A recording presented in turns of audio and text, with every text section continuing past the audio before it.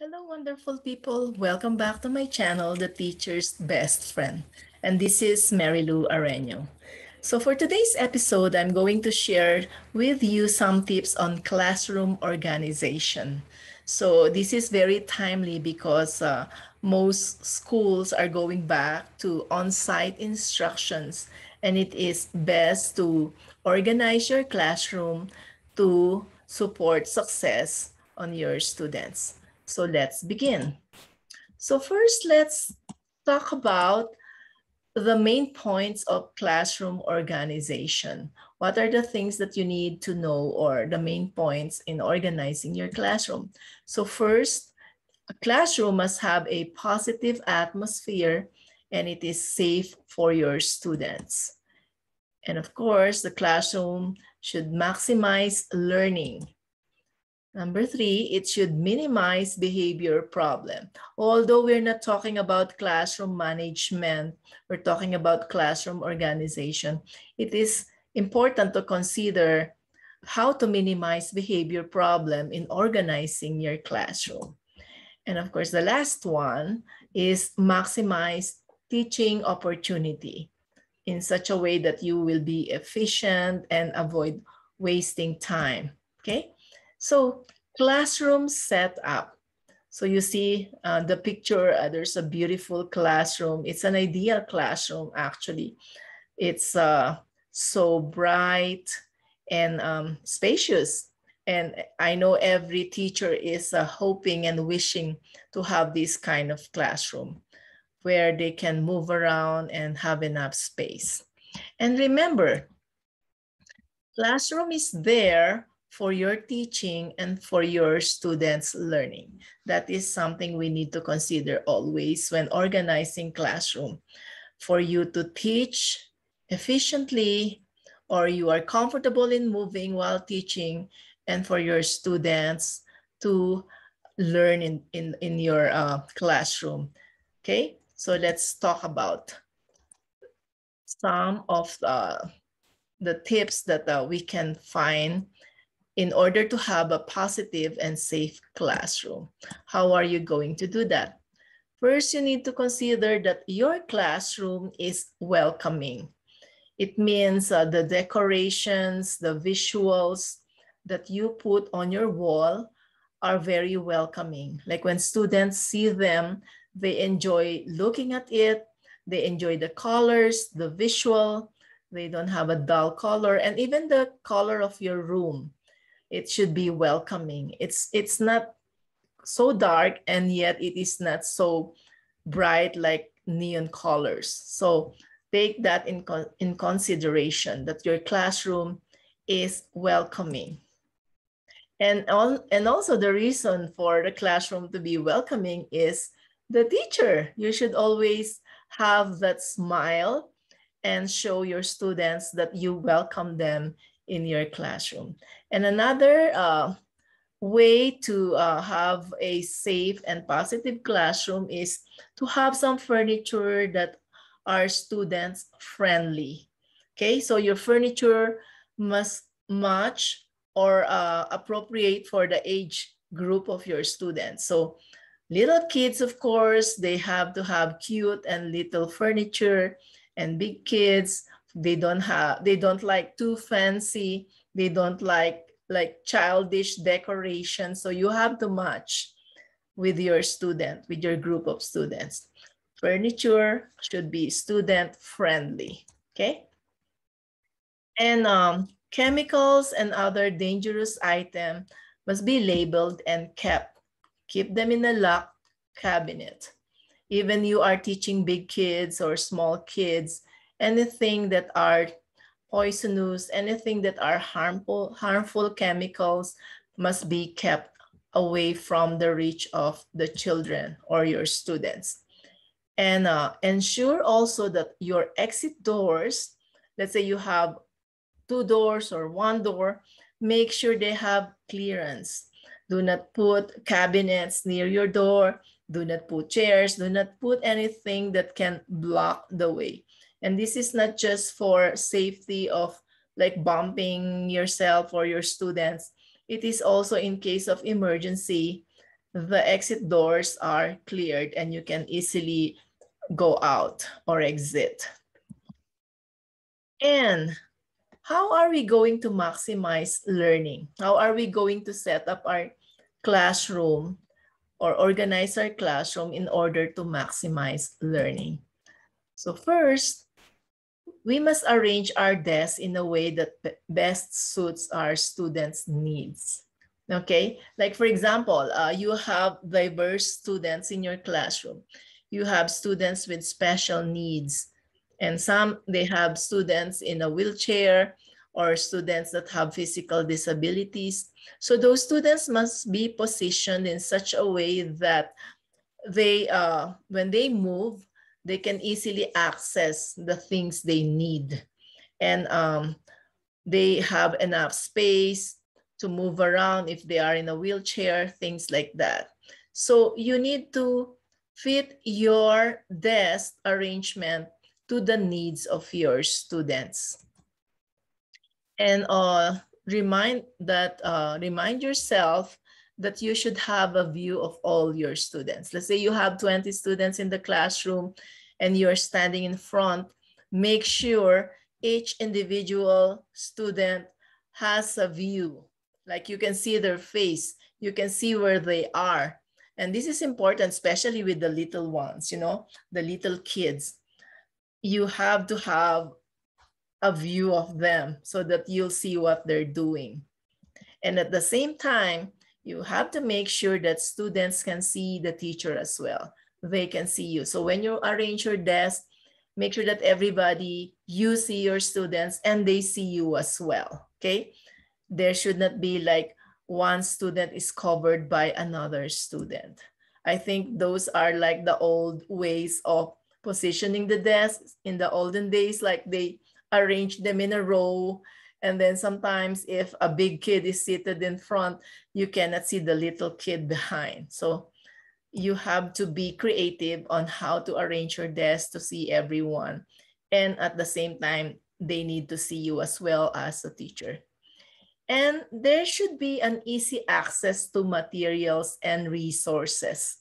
Like for example, you have in the picture bins of different materials like pencils, crayons, scissors, papers, and all those paints. If you have little kids, your cabinets should be shorter so that kids can be independently reach out for the things they need. And at the same time, it's also easy for you, like when you need those resources, you can just easily get them and put them on their desks. So easy access to all your materials and supplies. And how are we going to minimize behavior problem? How are we going to do it in classroom organization? So first, desks should not be placed in front of windows or near the doors. Why is that? So as we all know, if it is near doors, you know, when kids are passing by or anyone walking on the corridor or hallway, the tendency of your students is to look and see what's happening there and who's walking outside, and they get distracted, okay? And if it is a window and they can see what's happening outside, their tendency is to look outside the window instead of look at you and listen to you. So we should not place the desk near windows or near the doors because those have so much distractions, okay? They will lose their attention. And mind also how you assign seating. And I know veteran teachers, they know this, especially if they know the students in the school from the previous grade level. They already know who should be together and who should not be sitting together. So we have to mind those strategy, and we need to also match sometimes personality of the students. A good example is, let's say there is one student who always, you know, asking for help or sometimes restless and all that, you do not seat another student of the same personality. You should assign someone who is quite calm, so that there is a tendency for that calm student to influence his seatmate. And I hope it's not the other way around. Okay, so you have to match according to personality, according to how they like the chemistry of the students, especially when they're doing group work. Okay, and make sure it's not perfect at first, but you can always rearrange if you find something that needs to address later. So, tips on maximizing teaching opportunity. So when I say maximizing teaching opportunities, like your classroom organizations should support your teaching. It's like you don't make yourself or give yourself a hard time moving around the classroom. It's because it's not arranged properly and it's cluttered, it's not organized and all that. So what are we going to do? Bins are always the best, like what it's shown in the picture. You can get those from a dollar store or from a, there are some markets that sells those kind of bins, and for affordable amount, you can use those for organization. You can assign one bin per student and they can put their notebooks there or whatever supplies that they wanted to leave in the school. And it's the same thing. You can organize all your supplies, like put all the crayons together, scissors, glue, and all that. So bins are teacher's best friend in organization. And I know that, huh? And, sometimes we cannot avoid that we are missing classes or missing school because we have some important appointment like doctor's appointment or you're sick. So make sure you have a substitute teacher folder. So anytime you're gone, there is a folder for whoever is going to sub your class, and everything that should happen for the week at least, they can see that. Like, for example, they saw this is your lesson on a Monday and you're gone on a Tuesday. They know where to pick up so that a day is not wasted when everything is prepared. And we can maximize learning for that, even though you're gone for the day, okay? And teachers, sometimes they collect junks for projects. They collect those toilet paper, the one inside the rolls. They collect empty jars, anything, bottles, and they convert that to something educational. They make projects, they make use of those. So you can put a big bin or some bins and you can start collecting those junks. Those are junks, but they are treasures, I tell you, for teachers, so that when you need them, they will come handy. And keep a mailbox, like you can put individual mailbox on your wall. And then instead of giving homework or assignment, distributing paper every day, one by one, you can put those assignments or any letters or any letter or note that you would like to send to parents on those mailbox. Let's say you have Johnny in the classroom. So you put all the papers of Johnny there, what she needs to work on for the day. So you don't keep on passing paper. And sometimes those it takes time as well, collecting and passing paper.